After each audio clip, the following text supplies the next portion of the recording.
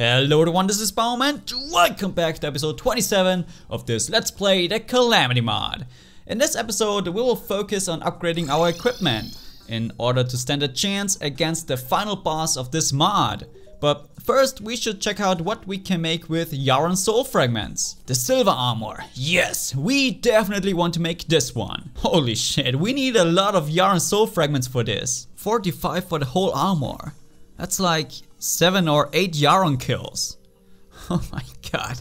Kill me! Shadow spec bars. We can only make these after the final boss. Arc of the Cosmos. I probably want to make that one. Dark Sun Fragments. Sounds like we would get that stuff from the solar eclipse. Which, you know, in a way resembles a dark sun. Great Sword of Blah. For those of you who don't know who Blah is, he's the creator of the Exo Avalon mod and a member of the old Avalon team. So this weapon is a tribute to another amazing modder. And it's an upgrade to the Great Sword of Judgment, which I'm more than happy to see, since I really like that one. And the Wand, which clearly is a troll weapon. 1 damage and uses 500 mana? Sure. There is definitely something crazy to this one. Alright, so let's do this now. We need Dark Sun Fragments, and I'm sure we get those from Solar Eclipse monsters. They take quite some hits now. That's really cool. I like the idea of everything getting stronger as you get stronger, right? So the buffed versions of the Frost Moon, the Pumpkin Moon, and now also the Solar Eclipse are just awesome. In my opinion at least. Mothron got almost 800k health now. That's a lot. And now that I see Mothron, it's probably this guy who drops the fragments, right? It would make sense. Finally it's dead and... Yep, I can already see the fragments. Oh my god! Waifus, save me! Jesus! I almost died just then. Now I'm not sure anymore if I actually like these buffed events. Wait, what? Excuse me? That was only 1 fragment. Are you serious? I hope we get more fragments from this one. Only 2? Come on! We need like 100 for the final armor set. I think.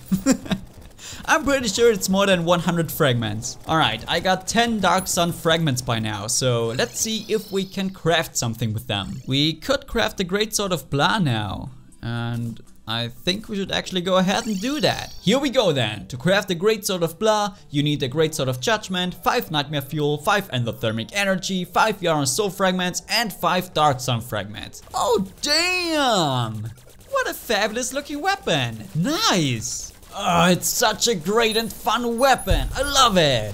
And I'm so happy that there is an upgraded version of it now. And it's also a nice tribute to one of the most influential people of this modding community. The original Avalon mod and the Exo Avalon mod definitely inspired a lot of people to create their own mods. Here we go. Now we got to kill this dude. A lot of times. And I'm definitely not looking forward to doing that. Oh no. Well, okay then. Oh no! Stupid Infernados! Oh my god, yes! I hate fighting this dude. And by that I mean, I love it. It's just that it's extremely nerve-wracking. So we got this weapon now, the Phoenix Flame Barrage. A magic weapon which, well, looks like it would be quite a good weapon for mage dudes. Who would have thought that? And we also got Dragon's Breath, which I don't have any ammo for. Nice. And we also got the Profane Trident, which has crazy throwing damage on it. Cool. Okay, now I got some ammo and this is what the Dragon's Breath looks like. I just noticed that we also got enough Dark Sun Fragments and Yaron Fragments for the Arc of the Cosmos. So let's also craft that one. Why not? Alright, here we go then. The only thing that changes in the weapon descriptions is the damage, but hopefully there is more to the upgraded version. Oh yes! That's a lot of projectiles at once. Looks pretty sweet. And you guys actually seem to have quite a split opinion about the Arc of the Cosmos. Some say it's freaking glorious, and some say it's just overhyped. So I can't wait to try it out myself against Yaron and to then give my own crappy opinion on it. Okay, excuse me for a bit, I have to beat up some burps to get some more summoning items for Yaron. That was only enough for 4 summoning items. Oh well. Oh yeah, also, before I forget about it, there are new, even more powerful healing potions now. Omega Healing Potion restores 500 life. That's a lot. And we would need blood orbs to craft them, which I have never seen before. But maybe blood orbs drop now? Now that we've killed Yaron. I don't know, but you guys definitely do know, so please tell me how to get blood orbs. Thank you very much. So let's give the Ark of the Cosmos a shot. That's really good damage actually. But it will become quite useless in his later phases, since he then starts to ignore homing projectiles. But for now, it's doing really well. Yeah, now it's not that effective anymore. Maybe we can still do some damage with the Greatsword of Blah. Yeah, not bad. When he gets close, it does good damage. But I kinda regret putting the Devil's Devastation to rest now. You fucking... Nope. Nope. Not gonna rage.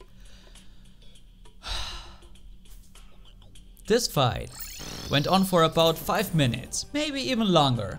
And to then die is just soul crushing. I hate you, Yaron. I hate you, Drew. I hate you, Calamity Mod. And I hate you, Terraria. Go eat a banana. Hey Baum, it's 2017. Nobody knows what sarcasm is. You might want to explain that you were not serious about what you just said. Hell no. Okay, well, obviously I love Terraria and the Calamity Mod and the creator Mountain Drew. But I still hate you, Yaron. Well, okay, I actually like you too. That's right! How does it feel, Yaron? How does it feel to get fried? Oh my god, I can't stand the stress of fighting this dude anymore. This douche pushes me to the edge so hard. Yaron's Kindle Staff. Oh, look at him! It's like the Bumblebee version of Yaron. I love it! He looks so cute and innocent. It's glorious. Well, we still need like 30 soul fragments for the silver armor, so let's continue with this madness. Oh, thank God it's over. Why is this boss stressing me so much? Man, I can't wait to pet my cat, so I can restore some of my sanity again. What? We got the psychotic amulet? When? How? This is really important since we need it for the final armor. Well, thank you, I guess. But I still would like to know where we got it from.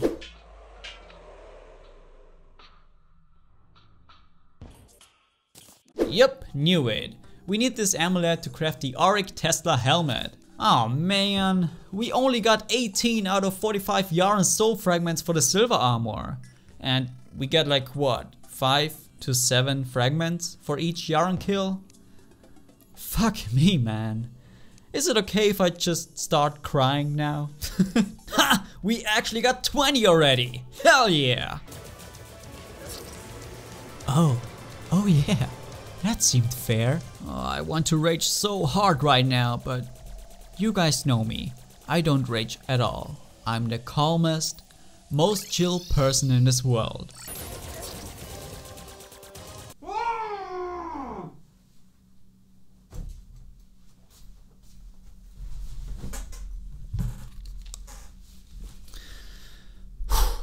Okay, let's continue. Easy! A melee weapon, finally! Oh, that's one fast moving projectile, nice! This gotta be one of the few close to endgame melee weapons which doesn't have homing projectiles. But it makes up for it with super fast moving projectiles. And it does good damage. But I still prefer the Ark of the Cosmos and Blast Greatsword more. Nailed it! Easiest boss fight ever! Yes, 35 Yaron soul fragments! We are so close, guys. But of course we are out of summoning items, so I have to take care of that problem really quick. Here we go, we just have to kill 2 more Yarons. We can do this. Well, I can do this. You guys are just watching. A little bit more help and moral support would be appreciated, guys. Oh my god! He was like 3 hits away from dying. The pain. Oh, thank God. 1 more to go, probably. Or can we get 10 soul fragments out of 1 treasure bag? Fine! 5 fragments are just fine. Oh, another melee weapon. I guess I found my new primary weapon. Yo, what up? I'm a chicken. God damn it, stupid dashing mechanic. I'm trying to be funny here. Anyway, the burning sky seems to be an alright weapon, right? No, but seriously, I feel like it will do really well against Yaron. In his first phase, every weapon with decent DPS is doing well, so let's jump forward to his later phases. Surprisingly, it's not really better than Blast Greatsword. Okay, nope, I take it back. Nice! And that should have been the last Yaron we have to kill. Yep, yet again, we got 5 fragments and another burning sky. Yay! You know, it would have been great if we got burning sky on our first Yaron kill, but whatever, RNG. What the? So, I bought some rockets to check out the chicken cannon and, well, the area of effect is quite big. So by now, we are also short on Cosmolite bars due to crafting Bumbleburp and Yaron summoning items. So let's go and make the summoning item for Doggo and kill 1 or 2 of them good boys. Ah, Burning Sky, I love you. Probably one of the cheesiest weapons I came across thus far, but I think it's okay for farming purposes. Oh my god, we are even short on Souls of Might now. I'm getting Necromod flashbacks. We can't craft Doggo's summoning item? Did they change it? They did change the crafting recipe. Now we also need Phantoplasm. Phantom Heart. Permanently increases maximum mana by 100. Sure. I don't need it, but why not? Aw, I missed you, Doggo. Let's do some true melee action here. Nope, okay. Maybe not. There we go. So we got 43 Cosmolite bars now. That might be enough. Let's have a look. Yep, it's enough for the whole set. So here we go. Silver helm, silver armor, and silver leggings. Sweet! Let's hope it was worth the struggle. Silver helm, 34 defense, 18% increased damage and crit chance, and plus 5 max minions. Set bonus, you are immune to almost all debuffs, which I think includes the irradiated debuff. That's what people said at least. Reduces all damage taken by 15%. This is calculated separately from damage reduction. Oh, that's pretty cool, I think. All projectiles spawn healing leaf orbs on enemy hits. What? That sounds really good. Well, depending on how much these orbs actually heal for. And max run speed and acceleration boosted by 50%. Silver armor, 40 defense, plus 200 max mana, plus 300 max life, 20% increased movement speed and 10% increased crit chance. And silver leggings, 36 defense, 45% increased movement speed. Oh, that's it. Okay. So the set bonus sounds pretty nice, but will it be worth it to replace the super powerful Godslayer set bonus? I don't know, we will see I suppose. Let's do a quick Yaron test fight. Yep, the healing seems to be really good. But will it be good enough to carry me through the whole fight? Honestly, I liked it more to know that I get a second chance in case I die. But overall, the healing is pretty nice. Phew, we did it! Nice! So the armor is probably better than a Godslayer armor, but I didn't really notice too much of a difference, to be honest. Well, besides the healing, of course. But yeah, that's going to do it for this episode. And until next time, I will actually prepare all the materials for the final armor, so that we can craft it right away at the start of the next one.